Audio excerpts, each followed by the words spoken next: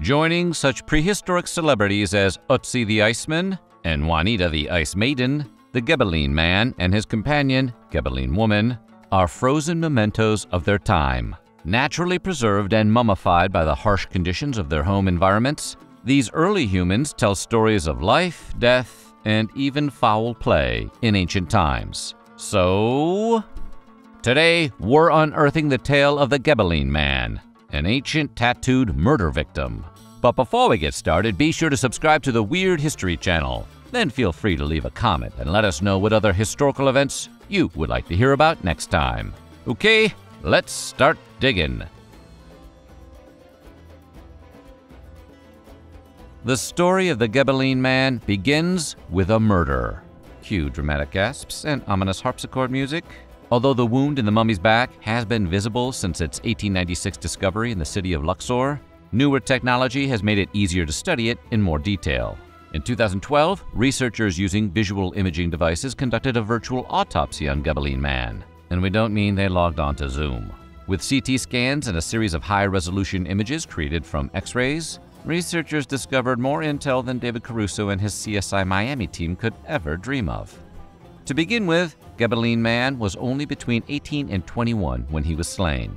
The cut in his back, along with the damage on his rib and shoulder blade, pointed to him being felled by a single powerful blow to the shoulder and ribs. In other words, he was stabbed in the back by a rat. The attack would have also punctured a lung, which would have made it very hard for him to participate in the dramatic gasping earlier. But what sort of weapon caused the wound? It was probably a copper or silver dagger, at least 12 centimeters or 5 inches in length, as those weapons were common in Egypt. What did you expect? The candlestick? Or the lead pipe? The attack likely caught the man by surprise, and because the area where he was discovered was in peace at the time, his death was more than likely a murder most foul. In a final twist of fate, the British Museum actually allowed patrons to play ancient detective, offering what they called the Interactive Institute in late 2012, giving museum goers the chance to examine the virtual autopsy findings of the mummy themselves. We'll likely never know the exact circumstances of his death, which is okay. His attacker would be pretty difficult to prosecute today. But the Gebelein Man can tell us a great deal about the ancient world. Although the British Museum has several mummies from the region, Gebelein Man is essentially a household name when talking about well-preserved mummies. That is, as much of a household name as a well-preserved mummy can be. Joining the likes of Tutankhamun and Amenhotep, Gebelein Man has grabbed museum-goers' imaginations for over a century. And just like King Tut, no one ever calls him by his real name, except his nickname is a little wonky. The mummy's official name, used by the museum itself, is Pre-Dynastic Mummy, which may be a little more personal than Gebelein Man, but it isn't exactly going to sell as many albums as a name like Cher. But some museum goers started calling the mummy Ginger, due to small tufts of red hair still visible on his scalp. And the name, like those red tufts, stuck. And while the nickname might not be great, it does serve as a testament to how well the body was preserved. Equally well preserved was the Ginger nickname itself. In 1987, when the Gebelein Man was temporarily taken out of display for restoration, a female mummy replaced it. And despite the new mummy having brown hair, the public insisted upon nicknaming her Gingerella. Wait, wasn't that one of the Spice Girls? Gebelein Man came from a time in Egyptian history when researchers believed only women had tattoos. So imagine their surprise when it turned out this man was getting inked all over the place. Most researchers initially mistook the tattoos for mere smudges on dehydrated skin, like the mummy needed a bath, which most mummies probably do. But they couldn't yet take a closer look, as infrared technology at the time caused too much heat, and you don't want to imagine what would happen to a mummy when it gets too hot. Fortunately, infrared technology improved. And thanks to digital imaging, researchers could now examine the tattoos without harming the mummy. And his tattoos were pretty interesting. Although barely visible under regular light, infrared technology helped researchers see the symbols and figural tattoos on the man's skin.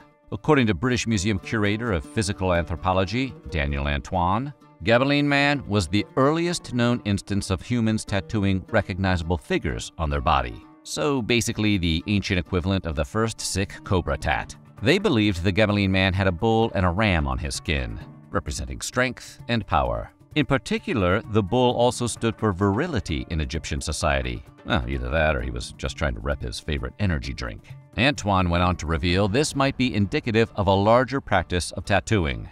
But current technologies are limited by common burial practices. Even CT scans, which can produce cross-sectional images of mummies, are only effective in examining possible body art if the mummy is unwrapped. So if you want to check and see whether or not your mummy is tatted up, you're gonna have to take it out of the package first. Hey there, weird historians! Have you ever wanted to learn a new language, but feel like most tutoring apps ask for too big a commitment or spend too much time teaching you things you're never going to use? That's where Speakly comes in. Speakly was created by researching thousands of language learners for 6 years and using that information to build a unique method that teaches words and sentences based on their relevance in real-world situations. You're not going to get a bunch of lessons that won't help you make your way through a conversation. Everything is bare-bones essential to help you start speaking the language much faster. By investing just 30 minutes a day, Speakly can help you get from totally clueless to holding conversations in just 3 to 4 months. You'll learn new vocabulary, practice with speaking and writing exercises, learn with listening comprehension exercises, and even enjoy music recommendations in your chosen language. Plus, it's the only language learning app that lets you choose how you want to study, whether it be a writing focus, multiple choice questions, or a combination of both.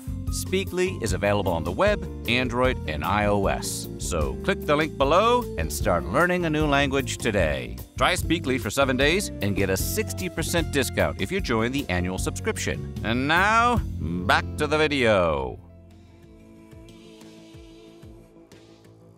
If high school history has taught us anything about Egypt, when we weren't busy napping or passing notes, it's how well known the country is for its mummification techniques. Do you like ancient Egypt? Check yes or no.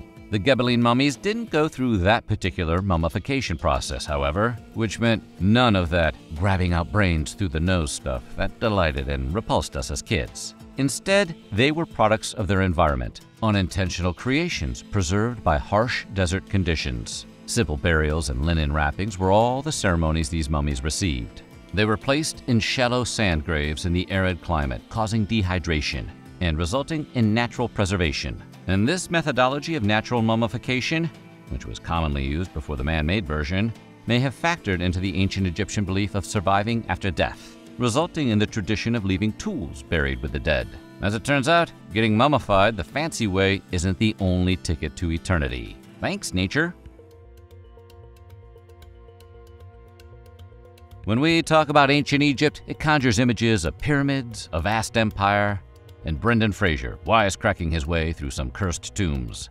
But in the case of the Gebelein mummies, they actually came from a time before Egypt became a unified country. Experts believe they lived between 3351 and 3017 BCE, making them over 5,000 years old. In fact, these mummies are so old, we'll wait for you to say, "How old are they?" That Antoine concluded, incredibly, at over 5,000 years of age, they push back the evidence for tattooing in Africa by a millennium.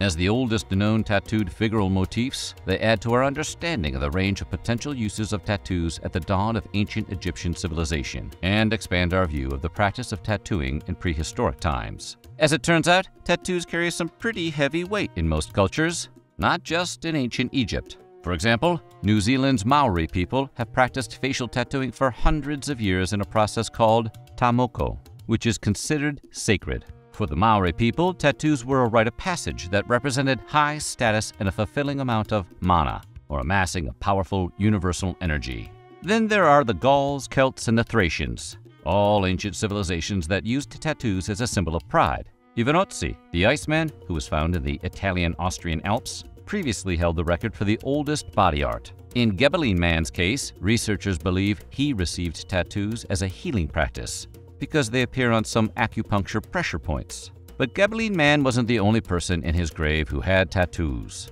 The Gebelein Woman has a line of mysterious S-shaped figures on her shoulder, including a staff tattoo on her upper arm. This S motif is somewhat common in pre-dynastic Egyptian ceramics, leading many researchers to theorize what they could mean in the context of tattoos. According to a 2018 study in the Journal of Archaeological Science, The two tattoos found on Gebelein Woman could be viewed as a group possibly emphasizing ceremonial or ritual activities undertaken by, or on behalf of, the bearer. And part of these ritual activities could have involved magical or cult knowledge. Whatever the case, these tattoos served an essential cultural purpose, but that exact cultural purpose remains a mystery to this day. Speaking of mysteries, archaeology is full of surprises. Just look at how many Indiana Jones movies they keep making. And tattoos are often the source of those surprises. Gebelein Man was no exception. For a long time, researchers and historians believed tattoos in ancient Egypt were exclusively reserved for concubines and dancers. But when Dr. René Friedman, a researcher at the British Museum, weighed in on the issue, the perception changed. Friedman suggested that older wise women were tattooed, and the tattoos showed their initiation into cult practices and knowledge of medicine. It wasn't just meant for the gratification of men. What makes Gebelein Man and his tattoos stand out is, well, he's male. He was also young, which throws out the theory that body art was reserved for older women. So Gebelein Man punched holes in our textbook understanding of ancient Egyptian tattoos, and apparently Dr. Friedman's hypothesis. Looking at the funeral details of ancient cultures can help us understand those cultures in a better light. And let's just say the ancient Egyptians left nothing to chance regarding their afterlife. To ensure the dead reached the afterlife, ancient Egyptians included items they thought might help with the process, including stone tools or jars of food, sort of the ancient Egyptian equivalent of bringing a Swiss Army knife or a Cliff Bar.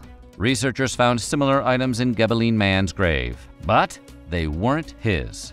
Although they were the same types of things he would have used at the time, the goods found in his grave were concluded by original discoverer Sir Wallace Budge to have likely belonged to his companions buried in a similar manner nearby. Guess they ran out of room in their graves. So what do you think? What other ancient humans would you like to hear about? Let us know in the comments below, and while you're at it, check out some of these other videos from our weird history.